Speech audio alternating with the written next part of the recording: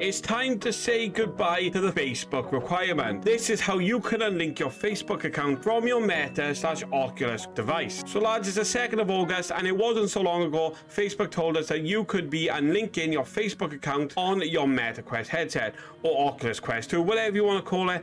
This is the official Meta method, so it is 100% working and it's very, very easy to do. And the only features you will lose are the Facebook features, like seeing when your friends are online, your Facebook friends of course. And all you need for this method to work is a device that can connect to the internet. It is that simple. So what you want to do is go down in the description and click on the link. It will open up the Meta Quest support page. You want to click on any of the options until it takes you to try these steps to solve your issue. And then you want to click on this did not solve your issue. After that, you want to select chat, and even though these other options will work, chat will be the quickest way to get this done. When you click on that, it will open up a web chat, and all you have to do is fill out your details that they're asking for on the forms.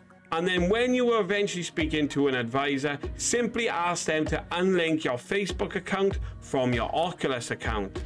They will ask you for some details and they may ask you to reset your password, but then boom, that's it guys, your Quest 2 will be unlinked from your Facebook, and all you have to do in future is log in using an Oculus account with the same email you previously used. I hope this is helpful. Goodbye.